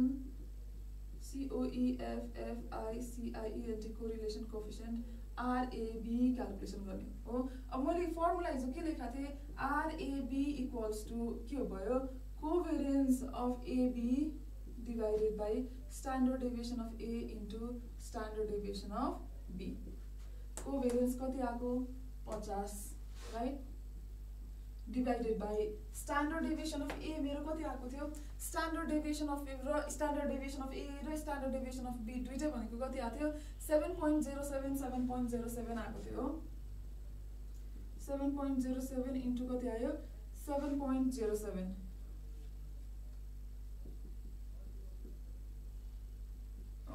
7.07 7.07 आएको थियो। सो कति आउँछ? यो भनेको मेरो लगभग 50 हो। कति आउने रहेछ? यो भनेको मेरो कति आउँछ? खासमा सिधा हिसाबमा हेर्दाखेरि हेर्नु है, यो जुन मेरो स्ट्यान्डर्ड डेभिएसन अफ ए र स्ट्यान्डर्ड डेभिएसन अफ बी जुन आएको छ नि, त्यो भनेको कसरी आएको हो त भन्दाखेरि यो मेरो okay RA minus RA बारको whole square, यसको समको होल स्क्वायर के गर्नुपर्ने हुन्छ? डिभाइड बाई एन गरेको हो नि। त्यो भनेको 250 डिभाइडेड बाई के गरेको हो मैले? 250 डिभाइडेड बाई 5 गरेको गर्दाखेरि मेरो √50 आएको थियो। √50 आएको थियो। √50 गर्दाखेरि मेरो कति आएको? 7.07 आएको। खासमा त मेरो एउटा √50 इन्टु √50 गरेको नि, सिधा हिसाबमा कुरा गर्ने हो भने यो मल्टिप्लाई गर्नु भनेको √50 इन्टु √50 गर्नु हो। यसको अर्थ के हो? मेरो लागि इन्टायरिटीमा यसको आन्सर आएको कति हो? 50 आएको हो नि। सो तपाईँले 7.07 इन्टु 7.07 गरे तापनि यो भन्नुको अर्थ के हो त? 50 डिभाइडेड बाई 50 नै हो। सो लास्टमा मेरो के आउने रहेछ? 1 आउने रहेछ। यसको एक्चुअल रिलेसनसिप चाहिँ के हो? पर्फेक्टली पोजिटिभ हो। हामीले 7.07 इन्टु 7.07 गर्दाखेरि 50 point something आइदिन्छ, जसले गर्दाखेरि मेरो यो जुन कोरिलेसन कोएफिसिएन्ट छ 0.99999 आइदिन सक्ने सम्भावना चाहिँ हुन्छ है। सो त्यो नगरेर के हुन्छ त? यो भनेको सिधा हिसाबमा मेरो 50 हो। त्यही भएर मेरो कोरिलेसन कोएफिसिएन्ट कति आयो त? 1 आयो। यसको अर्थ के रहेछ त? पर्फेक्टली पोजिटिभ रहेछ भन्ने कुरा हामीले बुझ्ने भयो। यो यसको अर्थ के भयो त? पर्फेक्टली पोजिटिभ भन्ने कुरा चाहिँ बुझ्ने भयो। क्लियर हुनुहुन्छ?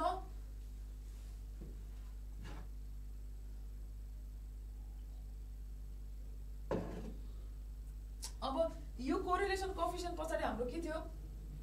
ओभरअल रिस्क र ओभरअल रिटर्न भन्ने कुरा थियो। सो पहिला हामी के गर्छौँ? ओभरअल रिटर्न क्याल्कुलेसन गर्छौँ, त्यस पछाडि बल्ल के गर्छौँ? ओभरअल रिस्क क्याल्कुलेसन गर्छौँ। हेर्नु है, मेरो यहाँ के आएको छ? सिधै डाइरेक्टली पर्फेक्टली पोजिटिभ आएको छ। सो सिधै हामीले पर्फेक्टली पोजिटिभ वाला फर्मुला युज गर्न पायौँ। सोचेको थिएन 1 आउँछ भनेर, ठ्याक्कै आइदियो है।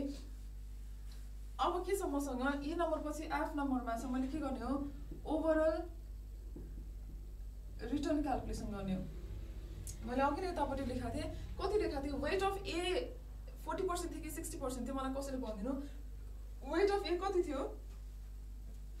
वेट अफ ए मेरो 40% थियो कि 60% थियो? मलाई याद भएन। 40 र 60 मा डिभाइड गरेको, यो 40 यो 60 जस्तो लाग्छ। कति थियो एकचोटि भनिदिनु है। सो ओभरअल रिटर्न क्याल्कुलेसन गर्ने भनेको फर्मुला के हो त भन्दा weight of A RA bar plus weight of be into के गर्ने हो त? आरबी बार गर्ने हो नि त हो। सो वेट अफ ए कति थियो हाम्रो? वेट अफ ए कति थियो? वेट अफ बी कति थियो? मैले अघि ओके वेट अफ ए 60% थियो। सो ठ्याक्कै उल्टो चाहिँ रहेछ हो। ओके सो वेट अफ ए मसँग 60% छ भन्नुको अर्थ मैले के भनेको थिएँ? 0.6 लेख्ने भनेको थिएँ। रिटर्न अन ए मेरो कति आएको थियो? खासमा रिटर्न अन ए आएको थियो मेरो 20% आएको थियो। सो 20 गर्नु पर्यो प्लस वेट अफ बी कति थियो? 0.4 इन्टु मेरो रिटर्न अन बी कति आएको थियो? 15 आएको थियो हो। सो कति आयो त? यो 12% प्लस के हो त? यो 6%। टोटलमा मेरो कति आयो? 18% आयो। मेरो ओभरअल रिटर्न कति आयो? 18% आयो। हेर्नु है, क्याल्कुलेसन गर्नु। 60% इन्टु 20 भनेको कति हो? 12 हो। 40% इन्टु 15 भनेको कति हो त? 15 चौको 60 भनेपछि 6% भयो। सो टोटलमा मेरो कति आयो? 18% चाहिँ आएको छ हो। सो मुखले कतिपय क्वेसनहरु हामी सिधै मुखले क्याल्कुलेसन गर्न मिल्ने खालको पनि हुन्छ है। ल यहाँसम्म ओभरअल रिटर्नसम्म आयो। अब हाम्रो क्याल्कुलेसन के छ? ओभरअल रिटर्न पछि ओभरअल स्ट्यान्डर्ड डेभिएसन भन्ने छ। ओभरअल स्ट्यान्डर्ड डेभिएसनमा हामी दुईटै फर्मुला युज गर्छौं। एउटा भनेको कोरिलेसन कोएफिसिएन्ट पनि युज गर्छौं, अर्को भनेको कोभेरियन्स पनि युज गर्न मिल्छ भनेको थिएँ मैले। त्यो कोभेरियन्स पनि युज गर्छौं है त। खासमा तीनटै तरिकाले गर्दिन्छौं। एउटा सर्टकट फर्मुला, एउटा लामो फर्मुला अनि अर्को फर्मुलाबाट है, जुनबाट पनि गर्न मिल्छ भनेर चाहिँ। ल हेर्नु एउटा आन्सर आउनु पर्यो है। अब मसँग के छ? एफ नम्बर पछि लास्टमा क्याल्कुलेसन गर्नुपर्ने जी नम्बरको क्याल्कुलेसन थियो ओभरअल रिस्क भनेर हो। के क्याल्कुलेसन गर्नुपर्ने थियो? जी नम्बरमा ओभरअल रिस्क। ओभरअल रिस्क पनि भन्छु म, के भन्छु यसलाई? स्ट्यान्डर्ड डेभिएसन पनि भन्छु भनेको थिएँ हो। अब मेथड 1 है, मेथड 1 हो। तपाईले एक्जाममा जुनसुकै पनि सिलेक्सन गर्दा हुन्छ। मैले गराउँदाखेरि चाहिँ के गर्दै तीनटै मेथडबाट गराइदिन्छु भने सबैभन्दा इजिएस्ट मेथड केमा हुन्छ? ओभरअल स्ट्यान्डर्ड डेभिएसनको फर्मुला के हो? Weight of A standard deviation of A plus weight of be standard deviation of be. किन? पर्फेक्टली पोजिटिभ आएको भएर। किन रिजन किन छ भन्दाखेरि RAB इक्वल्स टु के छ पर्फेक्टली पोजिटिभ आएको छ, त्यही भएर मैले सिधै यो फर्मुला युज गर्न पाएँ। रिजन हाम्रो क्वेसनमा हामीले सोल्युसन गर्दाखेरि कोरिलेसन कोएफिसिएन्ट डाइरेक्ट पोजिटिभ आइदिएको भएर यो फर्मुला युज गर्न पाएँ। इन केस यो पोजिटिभ डाइरेक्टली 100% 1 नआइदिएको भए चाहिँ यो फर्मुला चाहिँ मैले युज गर्न पाउँदैन थिएँ। सो मेरो वेट अफ ए कति थियो? वेट अफ ए भनेको मेरो लागि छ 60% 0.6 इन्टु 7.07 प्लस के छ मेरो अर्को फेरि weight of be. Weight of be भनेको कति छ 40% 0.4 इन्टु 7.07 छ। सो टोटलमा खासमा यसको रिजल्ट नै कति आउँछ मेरो 7.07 नै आउँछ। एउटा यो फर्मुला भयो हो, एउटा यो मेथड भयो। बुझ्नु भयो? यो मैले 7.07 किन लेखेँ भन्दा दुईटैमा रिटर्न बराबरी छ। सो जति नै भए पनि मेरो नेटमा आउने भनेको 7.07% नै आउँछ। यो सर्टकट फर्मुला भयो। यो फर्मुला प्रयोग गर्नको एउटै मात्र रिजन मसँग पर्फेक्टली पोजिटिभ कोरिलेसन चाहिँ भएको कारणले गर्दाखेरि। अब मसँग अर्को क्याल्कुलेसन गर्नुपर्ने हुन्छ, अर्को फर्मुलाबाट युज गर्ने हो भने। यहाँसम्म क्लियर हुनुहुन्छ? ल यहाँसम्म क्लियर हुनुहुन्छ भने अब हामी जान्छौँ नेक्स्ट मेथडमा है, मेथड नम्बर 2 मा जान्छौँ। त्यो मेथड नम्बर 2 मा के हुन्छ भनेर हेरौँ है त। ल मसँग मेथड 1 भयो। अब जाउँ हामी मेथड नम्बर 2 बाट। मेथड 2 मा ओभरअल स्ट्यान्डर्ड डेभिएसनको फर्मुला के थियो? Root over weight of A standard deviation of ए को whole square plus weight of be standard deviation of be को होल स्क्वायर प्लस के गर्नु पर्यो 2 into weight of A standard deviation of A weight of be standard deviation of be into RAB गर्नु पर्थ्यो हो। यो formula. अर्को formula यो छ जसमा मैले के गर्नु पर्यो वेट अफ ए भनेको कति छ 0.6 इन्टु कति छ 7.07 को होल स्क्वायर गर्नु पर्यो प्लस फेरि के गर्नु पर्यो 0.4 इन्टु 7.07 को होल स्क्वायर गर्नु पर्यो plus 2 into 0.4 into 7.07 into 0.6 into 7.07 into 1 गर्नु पर्यो। अब यो भ्यालु कति आउँछ एकचोटि क्याल्कुलेसन गर्नु है। मलाई कसरी भनिदिनु त यो भ्यालु कति आउँछ भनेर। यो समथिङ प्लस हुन्छ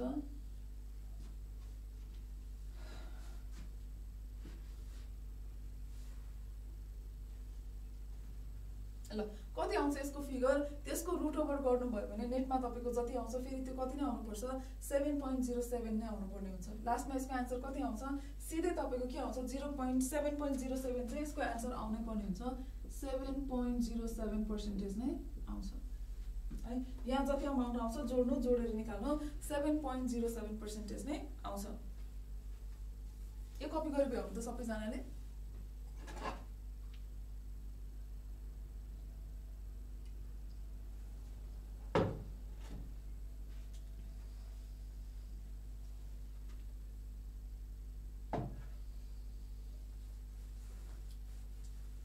ल जति आए पनि खासमा आउने आन्सर चाहिँ मेरो लागि के हुन्छ 7.07 नै हुन्छ। त्यो बीचको फिगर चाहिँ क्याल्कुलेटरबाट क्याल्कुलेसन गरेर त्यसको स्क्वायर बनाएर राख्नु फेरि लास्टमा जब क्याल्कुलेसन गर्नुहुन्छ कति आउँछ 7.07 नै आउनुपर्ने हुन्छ है। कति आउनुपर्ने हुन्छ 7.07 नै आउनुपर्ने हुन्छ। रिजन किन भन्दाखेरि एक त पर्फेक्टली पोजिटिभ भएको कारणले गर्दाखेरि र दुईटैको स्ट्यान्डर्ड डेभिएसन कति आएको छ भने 7.07 नै आएको कारणले गर्दाखेरि ए र बी को दुईटैको इन्डिभिजुअल रिटर्न स्ट्यान्डर्ड डेभिएसन 7.07 आएको भएर मेरो ओभरअलमा पनि कति आउनुपर्छ 7.07 नै आउनुपर्छ। अब हामी जान्छौँ थर्ड मेथडमा। अर्को मेथडबाट पनि क्याल्कुलेसन गर्न मिल्छ। कुन चाहिँ मेथड युज गर्ने भन्दाखेरि त्यसमा कोभेरियन्स पनि युज गर्न पाइन्छ। अब एकचोटि हेरौँ कोभेरियन्स युज गर्ने तरिका कुन चाहिँमा हुन्छ भनेर। म मेथड 3 मा गएँ है, मेटाइदिए कसैले पनि के पनि भन्नु भएन। सो म गएँ मेथड नम्बर 3 भन्ने छ हो। मेथड नम्बर कति हो 3 मा छ। मेरो स्ट्यान्डर्ड डेभिएसन के हुन्छ हेरौँ है। यो जुन मैले यहाँ युज गरिरहेको छु 2 into weight of A standard deviation of A weight of be standard deviation of be भन्ने ठाउँमा हेर्नु अघि तपाईहरुलाई याद छ RAB इक्वल्स टु के भनेको थिए कोभेरियन्स of AB divided by standard deviation of A standard deviation of be भनेको थिए नि। यो भनेको ठाउँमा के हुन्छ हेर्नु है, यो फर्मुला सम्झिनु पर्ने हुन्छ। कोभेरियन्स अफ AB भनेको चाहिँ के रहेछ भन्दा RAB into standard deviation of a into standard deviation of be रहेछ। भनेपछि यो RAB into standard deviation of A standard deviation of be को ठाउँमा मैले के युज गर्न पाएँ भन्दा कोभेरियन्स अफ एबी पनि युज गर्न पाएँ। सो मैले के गर्न पाएँ त सिधै यसलाई इन्टु गरेर into weight of a into weight of be into कोभेरियन्स of AB भनेर पनि युज गर्न पाएँ। यो अर्को फर्मुला हो हेर्नु है। यो जुन माथि मैले लेखेको छु यो मेरो लागि के हो त अर्को एउटा फर्मुलाको चाहिँ रूपमा चाहिँ आएको छ। सिधै हिसाबमा मैले के गर्न पाएँ त 2 into weight of a into weight of be into कोभेरियन्स of AB गर्न पाएँ। त्यो भनेको के हो त 2 इन्टु 0.4 0.6 इन्टु 0.4 इन्टु के गर्नु पर्यो कोभेरियन्स अफ एबी अघि मेरो 50 आएको थियो 50 गर्नु पर्यो। यो गर्दाखेरि पनि तपाईँको आन्सर कति आउनुपर्छ 7.07 नै आउनुपर्छ। यहाँसम्म क्लियर हुनुहुन्छ?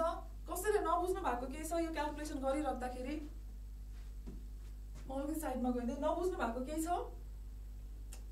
जसले क्लास लिइरहनु भएको छ नबुझ्नु भएको अथवा नआइरहेको केही छ भने यहाँसम्म कन्फ्युजन छ भने भन्नु है। यो हाम्रो इन्टायर प्र्याक्टिकल कुराहरू हो। नबुझेको कुराहरू सोध्न सक्नुहुन्छ।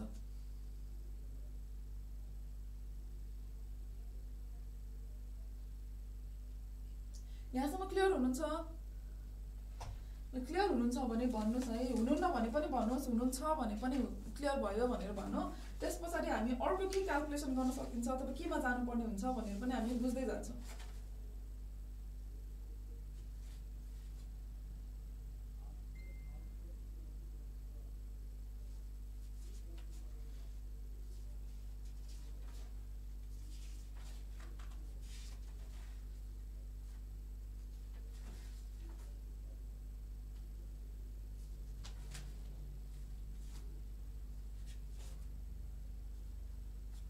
ल अब यो भइसक्छ हामीले के गर्यौं त मेथड 3 भन्नुभएको छ। यो जुन मेरो मेथड नम्बर 3 दिएको छ यो चाहिँ के गरेको हो भन्दाखेरि यसमा चाहिँ तपाईले के बुझ्नुपर्छ भन्दाखेरि मैले अहिले यो माथिको मेटाइदिए। अब मलाई चाहिँदा पनि चाहिँदैन। यो माथिको मैले मेटाइदिए। मेथड नम्बर 3 चाहिँ के हो त हाम्रो अर्को एउटा फर्मुला हो। मैले हिजो पनि लेखाएको थिएँ हामीसँग दुईटा फर्मुला हुन्छ भनेर।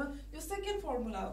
स्ट्यान्डर्ड डेभिएसन जुन क्याल्कुलेसन गर्नुपर्ने छ जुन स्ट्यान्डर्ड डेभिएसन क्याल्कुलेसन गर्नुपर्ने हुन्छ स्ट्यान्डर्ड डेभिएसन क्याल्कुलेसन गर्ने थर्ड फर्मुलाको रूपमा चाहिँ आएको के हो त हाम्रो लागि यो वाला पार्ट हो है। यसमा चाहिँ मैले के गरेको हो भन्दाखेरि एकचोटी यो फर्मुला चाहिँ किन त्यस्तो युज गरेको भन्दा हिजो तपाईहरुलाई याद छ मैले हिजो हैन अघि पनि एउटा फर्मुला लेखाएको थिएँ correlation coefficient between A B छ भने यसको फर्मुला के हो कोभेरियन्स of A B divided by standard deviation of a into standard deviation of be भनेको थिएँ नि।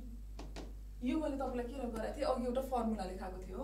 यो फर्मुलालाई थोरै एकचोटी घुमाएर हेर्नु के हुन्छ कोभेरियन्स अफ ए बी भनेको के हुन्छ क्रस मल्टिप्लाई गर्ने हो नि हो। सो क्रस मल्टिप्लाई गर्दाखेरि RAB into standard deviation of a into standard deviation of be हुन्छ नि क्रस मल्टिप्लाई गर्दा हो। के गर्दाखेरि क्रस मल्टिप्लाई गर्दाखेरि अब जुन चाहिँ फर्मुलामा मेरो RAB into standard deviation of a into standard deviation of be लेखेको छ नि त्यो ठाउँमा मैले कोभेरियन्स अफ एबी युज गर्न पाउँछु भनेको त्यो ठाउँमा मैले के युज गर्न पाउने हो त कोभेरियन्स अफ एबी भन्ने युज गर्न पाउने हो। स्ट्यान्डर्ड डेभिएसनको मेरो फर्मुला के हो standard डेभिएसनको overall standard डेभिएसनको formula straight formula के हो स्ट्रेट फर्मुला हो weight of A standard deviation of ए को whole square plus weight of be standard deviation of be को होल स्क्वायर प्लस के हो 2 वेट अफ ए हेर्नु है standard deviation of a into weight of be standard deviation of be into RAB हो यो formula हो। यसलाई एकचोटि हेर्नु है यसलाई अर्को तरिकाले के गरे पनि लेख्न मिल्छ weight of A standard deviation of ए को whole square plus weight of be हेर्नु है बुझ्नु है स्ट्यान्डर्ड डेभिएसन अफ बी को होल स्क्वायर प्लस हेर्नु है 2 इन्टु यो बीचमा त सबै मल्टिप्लाई हो नि वेट अफ ए लेख्न सक्नुहुन्छ फेरि इन्टु वेट अफ बी पनि लेख्न सक्नुहुन्छ घुमाइदिएको न हो मैले into standard deviation of a into standard deviation of be into RAB लेख्न पाउनुभयो के आइदियो यो भनेको यो के हैन हेर्नु है मैले फर्मुलालाई थोरै घुमाइदिएँ, मोडिफाई गरिदिएँ। यो भनेको यो हो नि। सो अब यो भनेको यो हो भने यो तीनटा लेखेको ठाउँमा यो तीनटालाई मल्टिप्लाई गर्नुपर्ने ठाउँमा मैले सिधै यो कोभेरियन्स अफ एबी भन्ने चिजलाई पनि प्रयोग गर्न पाएँ हो। सो यसमा मैले सिधै के गर्दै त भन्दा weight of A standard deviation of ए को होल स्क्वायर प्लस के गर्दै weight of be standard deviation of be को होल स्क्वायर प्लस 2 इन्टु के गरेँ weight of a into weight of be into अब यसको ठाउँमा मैले के गर्न पाएँ त यो कोभेरियन्स अफ एबी भनेर चाहिँ युज गर्न पाएँ। यो कहाँबाट आयो यो फर्मुलाबाट आयो। बुझ्नुभयो?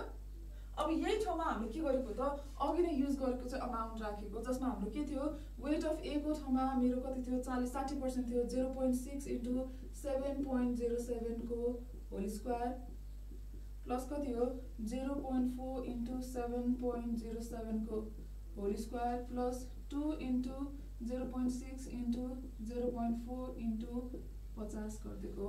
यसको मेरो लास्टमा एन्सर कति आउनुपर्छ 7.07 नै आउनुपर्छ। क्लियर हुनुभयो मार्साजी?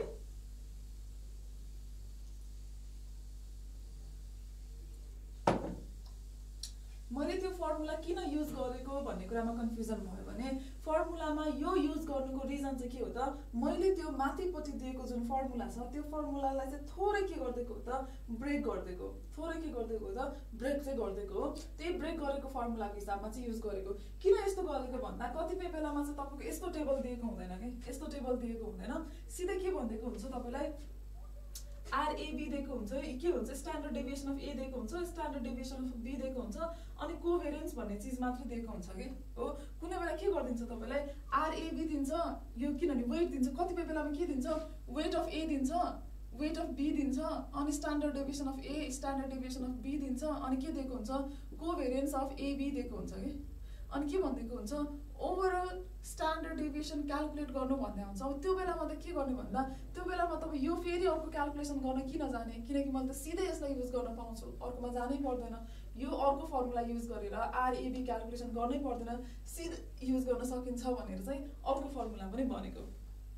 क्लियर हुनुभयो है? ल अघि सो मार्था भन्दा बाहेक अरू कसैको तपाईँहरूको क्वेरिजहरू छ भने यहाँसम्म नबुझ्नु भएको छ भने सोध्नुहोस् है। अब हामी अर्को क्वेसन भनेको कुन चाहिँ वाला क्वेसन गर्छौँ भन्दाखेरि नेक्स्ट क्वेसन भनेको चाहिँ यु नो जुन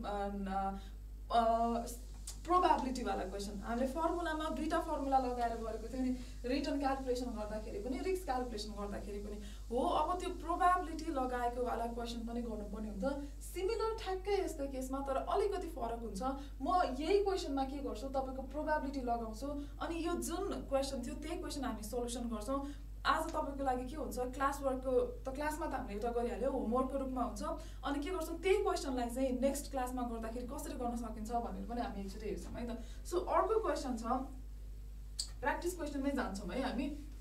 अनि पर्सिबाट चाहिँ हामी थोरै बिटाको बारेमा कुरा गर्छौँ, ट्रेनर रेसियो सार्प रेसियोको बारेमा कुरा गर्छौँ अनि सिएपिएम मेथडबाट के हुन्छ भन्ने कुरा पनि अर्को क्लासमा चाहिँ हामी जान्छौँ है। अनि यिनीहरूको अहिले त हामीले क्यालकुलेसन गरेको छौँ, बिस्तारै यिनीहरूको एनालिटिकल पार्ट के हुन्छ भनेर पनि हेर्छौँ है। सो यहाँ हेर्नु है गिभन रिटर्न यति दिएको छ। अब मैले के गरेँ अर्को यहाँ के दिएको छ यही क्वेसन है, यही क्वेसन नम्बर 2 भनेर गर्नु, यही क्वेसन सेम तर मसँग के छ प्रोबेबिलिटी भनेर दिएको छ। प्रोबेबिलिटी हो, प्रोबेबिलिटी अन ए एउटा भयो, प्रोबेबिलिटी अन बी एउटा भयो हो। Probability on A probability on be same question तर के गरिदिएको छ तपाईँलाई प्रोबेबिलिटी भन्ने चिज दिएको छ। अब प्रोबेबिलिटी ए भनेको अब ए लाई प्रयोग हुने प्रोबेबिलिटी कति रहेछ भन्दाखेरि यसमा चाहिँ 0.05 रहेछ, यो कति रहेछ 0.15 रहेछ 20 भयो।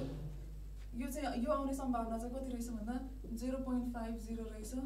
सो 50 60 70 भयो। यो कति रहेछ 0.20 रहेछ, यो 0.10 रहेछ हो। 100 भयो 50 60 70 80 90 100। सो ओभरअलमा मेरो कति हुनु पर्यो यो 1 हुनुपर्छ। त्यस पछाडि मसँग अर्को प्रोबेबिलिटी छ, प्रोबेबिलिटी कसको बी को भनेर दिएको छ। बी को प्रोबेबिलिटी मसँग के रहेछ यो 0.1 रहेछ, यो मेरो लागि 0.20, यो 0.50 रहेछ, 0.15 र 0.05 रहेछ। यो पनि कति भयो 1 भयो। अब यो अघि हामीले के गरेका थियौँ, डिभाइड बाई एन गरेर गरेको थियौँ, यो नम्बर अफ इयरले डिभाइड गरेको थियौँ। अब फर्स्टमा हामीले फर्स्ट डेमा लेखाएको जुन फर्मुला छ केमा मात्रै फरक हुन्छ भन्दा यो दुईटा क्याल्कुलेसन गर्नमा मात्रै फरक हुन्छ, यो दुईटा क्याल्कुलेसन गर्न मात्रै फरक हुन्छ हामीले क्याल्कुलेसन गर्दाखेरि, बाँकी त सबै एउटै हुन्छ। अब यसैले हामीले क्याल्कुलेसन गर्दाखेरि ओभरअल रिटर्न पनि फरक आइदिन्छ, ओभरअल रिटर्न रिस्क पनि फरक आइदिन्छ, रिटर्न अन सेक्युरिटिज पनि फरक आइदिन्छ। अब हेर्नु है, अब यसमा डी भयो, ई नम्बरमा पनि हेरौँ है, ई नम्बरमा के क्याल्कुलेसन गर्ने भन्दा कोरिलेसन कोएफिसिएन्ट,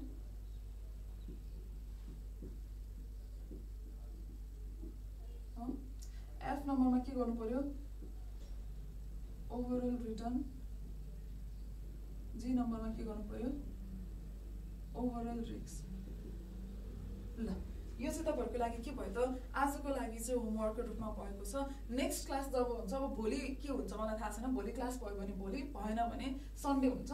सो त्यो क्लासमा गर्दाखेरि जुन दिन अब हाम्रो नेक्स्ट क्लास हुन्छ त्यो दिनको लागि गर्दाखेरि चाहिँ के भयो त, यसैमा हामी बेस भएर क्याल्कुलेसन गर्छौँ। तर हामीले क्लासमा गरिराख्नु भन्दा पनि हामीले फर्मुला लेखिसकेका छौँ, एकचोटि क्वेसन पनि सल्भ गरेका थियौँ, प्रोबेबिलिटीवाला गरेको थियौँ जस्तो लाग्छ, स्योर छैन गरेको छैन रहेछ भने पनि हामी के गर्छौँ त फेरि क्याल्कुलेसन चाहिँ गर्छौँ। सो अब के गर्छौँ त, यो भइहाल्यो, यो तपाईँलाई आज होमवर्कको रूपमा रहेको छ, जसमा तपाईँले यो सबै कुराहरू, किनभने हामी सबैको फर्मुला लेखिसकेका छौँ, त्यो सबैको फर्मुलालाई युज गर्दै के गर्नुहोस् त, यसबाट चाहिँ क्याल्कुलेसन गरेर चाहिँ लिएर आउनुहोस्। सो क्लियर हुनुहुन्छ? अहिले हामीले अहिलेसम्म गरेको कन्सेप्ट भनेको 7वटा कन्सेप्टको बारेमा, 7वटा फर्मुलाको बारेमा कुरा गऱ्यौँ र 7वटाको सँग हामीले धेरै क्वेसन्सहरू पनि क्लासमा गरिसकेका छौँ। सो यो कुनै पनि कन्सेप्टमा क्लियर छैन भने, फर्मुला नबुझ्नु भएको छ भने भन्नुहोस् है, र जति प्र्याक्टिस गर्नुहुन्छ तपाईँलाई त्यति सजिलो हुँदै चाहिँ जान्छ। सो केही छ भने भन्नुहोस्, नत्र के गर्छौँ हामी, हाम्रो आजको लागि क्लास अफ गर्ने बेला पनि लगभग हुन थालिसकेको छ। सो अलमोस्ट टाइम सकिएको छ।